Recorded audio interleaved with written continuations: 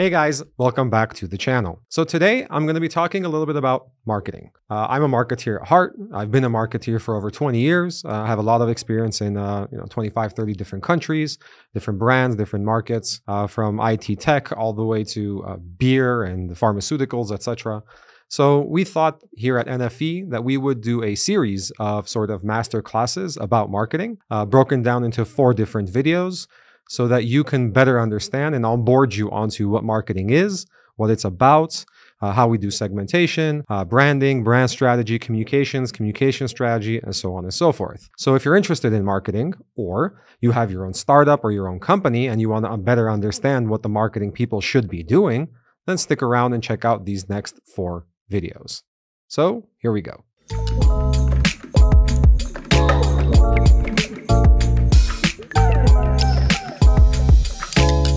To start off, I want to talk a little bit about marketing as a business function. So what is marketing? Well, the reality is that it's a little bit more complex than we tend to than we tend to see. Usually when I say, well, are you a marketer? Yes, I'm a marketer. Well, what do you do? Well, I do pay-per-click, or I do a search engine optimization, I do SEO, or I do content writing for a blog, or, these things are technically a part of marketing, so fair enough, but I wouldn't necessarily call that person a marketer. So marketing in itself is a business function. It's a strategic business function. So if you do have a marketing person on board, a CMO, then they definitely should be part of your board. It's a high-level strategic business function. Don't get me wrong, search engine optimization, content creation, content marketing, all that stuff is necessary, but all that comes after you have the strategic element. So the bread and butter, I always ask, well, then what is marketing? Well, marketing is complex to explain, but the easiest way that we found to explain marketing is very straightforward. Marketing is selling more stuff to more people for more money, more often, more efficiently. That's it. As long as you're selling more stuff to more people for more money, more often, more efficiently, you are doing marketing. That means that the ultimate result, the ultimate success criteria of any marketer is money. If you're making more money, if you're generating more revenue, you're a good marketer. If you're not, then you're not. It's quite straightforward. There's an objective measurement to how good your marketing department is operating and how good your CMO is actually doing their job. And that's revenue generation. If revenues are going up, good. Revenues are going down, bad. It's very straightforward.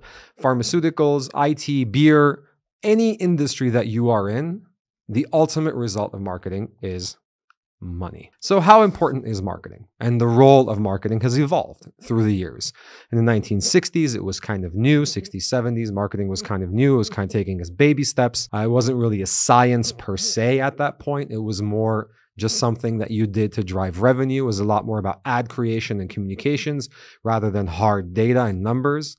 It's evolved exponentially in the past 20, 30 years, especially with social media, especially with the internet and all the data sources that we now have. So marketing's role has evolved. So is marketing an equal function? So production, or you have your dev team, if you're IT, or production, finance, HR, and marketing. So the 4 main sort of big areas of any business. Is marketing an equal function? Is it 25, 25, 25, 25 across the different functions? Maybe. Or is marketing more important? Is it 40% marketing and then the rest do 20, 20, 20 and they split? Is that what your opinion is?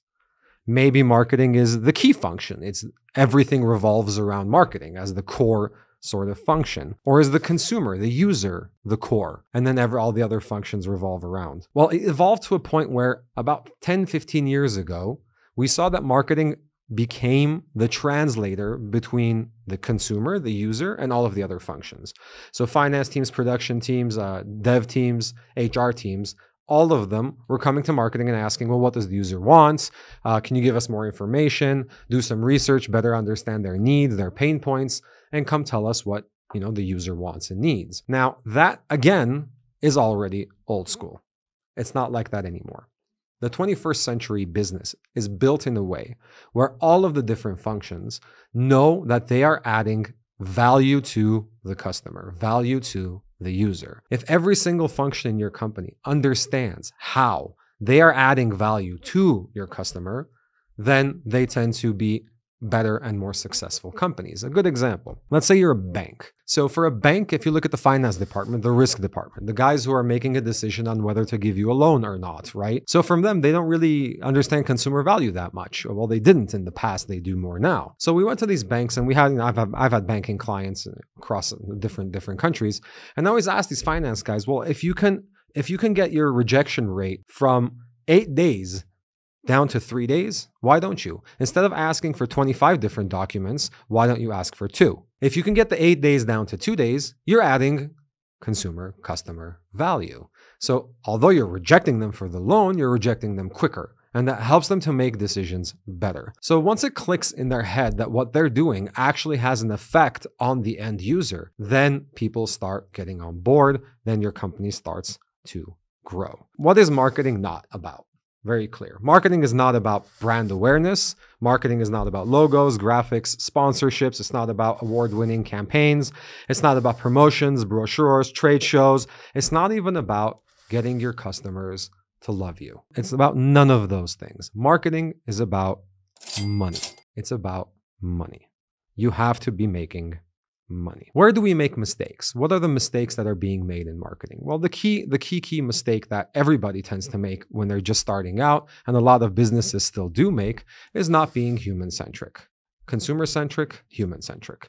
Consumer-centric used to be the old way. Now it's actually human-centric. You need to be human-centric. So what does that mean? Let me give you a really good example. So we were working for a government in Europe, and we're trying to drive tourism. So the project was tourism attraction, and these tourism campaigns for a country. Well, if you're a country in Europe, your best target group is probably Germans, because they travel the most and they also have a lot of money overall. They're probably 50, 55, 60 years old plus, so seniors in that age range. They have a lot of time, they have a lot of money, and they love to travel. They spend a lot of money as well, so they're great for your economy as tourists. So if you have a German tourist that's 55, 60 plus, and they're coming to your country, who's making the decision on where to travel? Is it the husband or the wife? It's the wife. So very straightforward. Husband and wife are traveling, wife makes a decision where to come, and then you see an ad like this. This is an ad for Hungary. So when you see an ad like this, that German wife, the 60, 65-year-old plus German wife, is thinking there's no way in fucking hell we are ever going to Hungary, right? But then why was this ad created to begin with? Well, the ad was created like this because instead of sitting around and thinking who our target group is, who is the human that we want to come here and understand what they want to do and how they want to do it, instead of doing that, they sat down and thought, what do we have? What is our product? If you start from your product, you already have made a mistake. You do not market your product. You market to the human. You have to understand what's in it for them, understand them as human beings in order to be able to sell and sell more. If you can drive product-based functionality, then you'll make money. But if you can put an emotional layer on top that'll drive the human centricity, you will make a shit ton of money.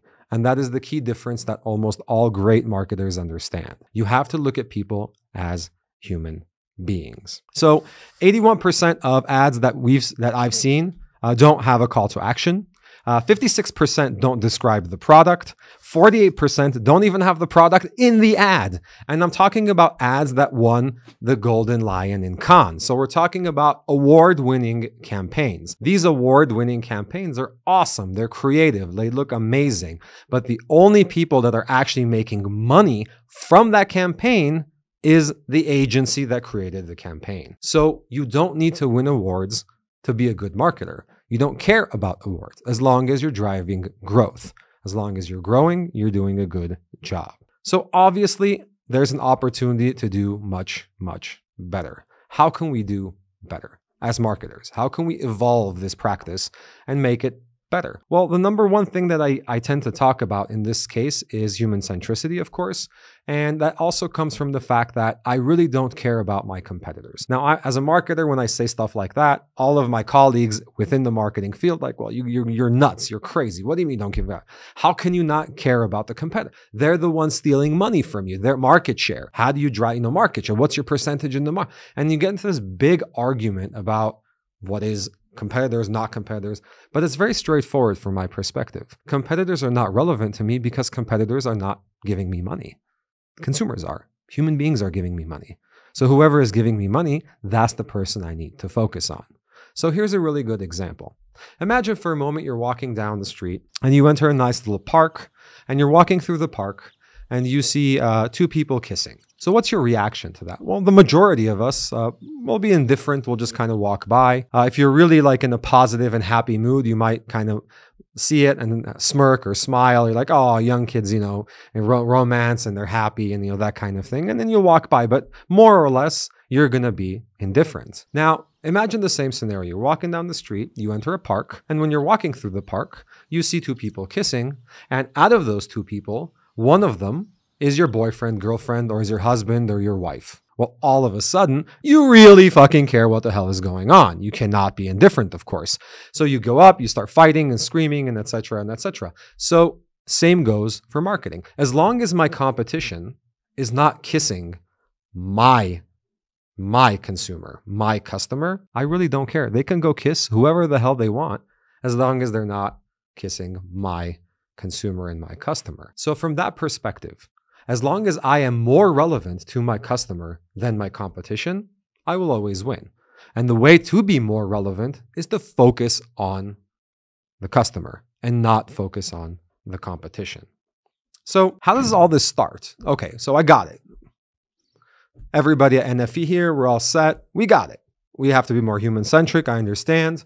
We have to be less about the competition and more about the person. Marketing as an added value role versus a translation role. But how do we actually do this? How do we implement these ideas into your day-to-day life? Well, that is what these videos are going to be about. So where you start from always is destination planning. How do you plan for the future? So mission, vision, stuff like that. I really don't like those wordings that much. You can use the mission, vision. It's very commonly used. But overall, the idea is, what is the destination? Where do you want to be in 10 years? Where do you want to be in 15 years? There's a couple of things that you need to understand when you're building that sort of statement, that destination statement. Number one is when you're looking at the 15 years in the future and where you want to be, the first thing you need to assess is, where do you think 15 years from now is going to look like? What is the world in 15 years going to look like? You have to give it context. You don't live in a vacuum in space. You live in the world, in real life on Earth. So what does the Earth look like? What does your market look like? What is the US going to be like in 15, 20 years? So you have to have an assessment of where you think the people are going to be, what the mindset is going to be. We're out of Gen Z now, Gen N is coming now. So what is Gen N going to be like compared to Gen Z? Millennials are getting older. So how is that going to impact buying behavior? How is that going to impact overall social life? These are the things that you have to know and communicate and understand in order to then have your own vision. So if you don't know the context, you can't put your company's role within that context. So step number one, understand what you think 15 years from now is going to look like. And then what is your company's role going to be in that life, in that 15 years life? Here's a couple of really good examples that have aged extremely, extremely well. So Microsoft, Bill Gates said a computer in every home. We're talking about 1970s here, right? A computer in every home in 1970s is a huge, huge leap of faith. People told him, you are crazy. You are nuts. There's no way there's going to be a computer in every home. No way. I mean, at that time, computers cost hundreds and thousands of dollars, and they were the size of a freaking wall, right? It was insane. But he believed in that vision. He knew that computers must be in every home. People are actually going to use these every single day. And then he knew what Microsoft's role is in that context. Okay. Coca-Cola. Robert Woodruff said, a Coke within an arm's reach of desire. So wherever you go, when you want Coke, there is Coke available. That was his vision. And again, this is very complicated at a time when distribution networks, it's not like you can produce in the US and ship it off to South Africa. That's not how it used to be. It's kind of easier now, but it was much more complicated back then. Walmart. Sam Walton said, everywhere we are not. That was the vision. Everywhere we are not. Now, the important thing to understand with these vision statements and these destination statements and the destination statement that you are going to make, it has to have an inherent business function built in. It has to be written in a way and constructed in a way that gives priority to what you want to accomplish. Okay, so once more, Microsoft, a computer in every home. So as soon as they say a computer in every home, they know that the number one thing they need to drive is to make the technology cheaper and easier to use. So it's not $200,000 and you don't need a computer scientist to actually run the machine. It needs to become smaller, cheaper, the technology itself, so R&D, and it needs to be easy to use, so Windows. So they focused on those two things, and that drove the entire business. That was the locomotive of business growth. For Coca-Cola, a Coke within arm's reach of desire, which means we need to have distribution. We need to be accessible everywhere in the world. So again, they shifted to distribution. The key with Coca-Cola is they use bottlers. So they knew that they can't open up factories everywhere in the world. They're just not big enough to do that. And it won't grow fast enough for them to have their own factories everywhere. So they said, guys, if you want to open up a Coke factory anywhere in the world, go ahead. Sign an agreement with us, become a bottler, open up the factory, do the distribution yourself, and then we'll give you marketing support, and of course we'll give you the recipe, and et cetera, et cetera. And that's what they did. That's why you have Coca-Cola Company and you have the Coca-Cola bottlers. And again, it was about distribution. Coke within arm's reach of desire. Walmart, everywhere we are not. Walmart owns more real estate in the US than almost any other company, except for maybe McDonald's. But it's a massive amount of real estate. We're talking about huge square footage. And again, they're buying up all this real estate because strategy is everywhere we are not. So inherently, once you put that vision, it's not just some words on a piece of paper that the marketing guy wrote so that you can just put it on your website. It's an actual business strategy that's built in. This is not just marketing. This is business strategy. So your business needs to be able to adhere to those priorities that are given within that statement. So once you have sort of your destination statement set, then you move into what we call a dashboard. So you have to take that statement and then put it into, okay, I know 15 years from now where I want to be. This is the global end game. But what about next year? What about 2 years from now? What about 3 years from now? So when you bring it down to 1 to 3 year level, then that's when numbers start getting involved. Revenue growth. Now, the key here is you want to put metrics in place that are human-centric. So you don't want to, for example, I hate it when they say market share. Market share for me makes no sense. Because market share basically means how big am I compared to my competitors, right? That is what is the percentage. Oh, pizza is this big and this is my slice of the pie. I don't like market share at all because it's not a consumer-centric metric. It's a competitor-centric metric. So if you want to be consumer-centric, for example, a lot of companies now use share of wallet. So the difference between share of wallet and market share is out of all of the bottled waters, for example, bottled waters that are sold, what percentage is Fiji water? That would be market share. But again, it's not relevant because it's not human-centric. So human-centric would be out of all of the money I spend when I go to the supermarket, how much of that is Fiji water? That is share of wallet. And that makes more sense because, again, it's human-centric. I walk into the supermarket. If I buy Coke, I'm not buying Fiji because that's how much money I have. I'm budgeted. So you're not just fighting against water. You're fighting against apples and oranges and a whole bunch of other stuff. A great example of that is, look at what's happening right now in the US. Black Friday deals are already live. Walmart already has their Black Friday deal ready to go. Amazon Prime, if you're a member, you can already jump in and buy Black Friday. Why? Why is it like 3 weeks before the actual Black Friday date? And the companies are already offering you Black Friday deals. The reason is because they understand share of wallet. If you spend your money now on a Black Friday deal on Walmart, then you'll have less money later to spend on their competitors. So they understand that to be human-centric, they have to get into your mindset, and your budget is limited. So it's share of wallet, not market share. So when you're putting these metrics in place, make sure that whatever you're tracking, there's 2 key things. Whatever number you're tracking, number 1 is directly related to revenue, so it's driving revenue. And number two, very, very straightforward. It has to be a consumer-centric metric. Monthly active users, lifetime value, all these kind of things are consumer-centric metrics. How many people are coming to your site if you're an IT company? How many are actually buying something, conversion?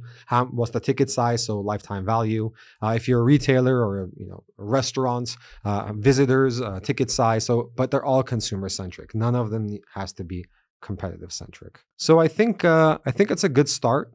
I gave you some ideas. So once again, just to recap, marketing is a business function. There's no need for the old way of doing things where marketing is translating between consumers and the other functions. Everybody needs to be consumer-centric. Everybody needs to be human-centric. Forget about the competition. Don't worry about the competition. Focus on your human, focus on your user, and you will win anyway. So that's the sort of the rules, the new rules of the game.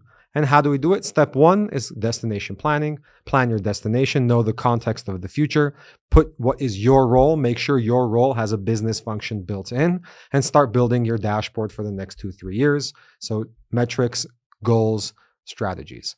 From here, next video, we're going to be talking a little bit more about, well, then how do you target? So understandably, we want to be consumer-centric, but how do you be human-centric without targeting? Well, of course, you're going to do targeting, but how do you fix your targeting to be more human-centric? How you can get better insights?